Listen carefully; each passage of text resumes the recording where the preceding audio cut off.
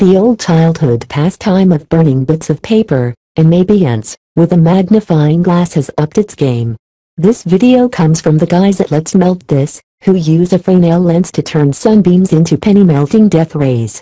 A Fresnel lens has the ability to concentrate sunlight, in a similar way to a magnifying glass. Along with all that light energy, which becomes condensed into a small area, a lot of heat energy is also channeled into the area. But instead of using a chunky convex lens to focus light like a magnifying glass, the Fresnel lens uses a series of ridged concentric rings.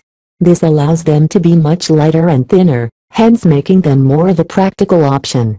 They were originally created in the 1800s by the French physicist Augustin-Jean Fresnel, so they're pronounced with a silent S, to use in lighthouses as the beam can be seen farther away.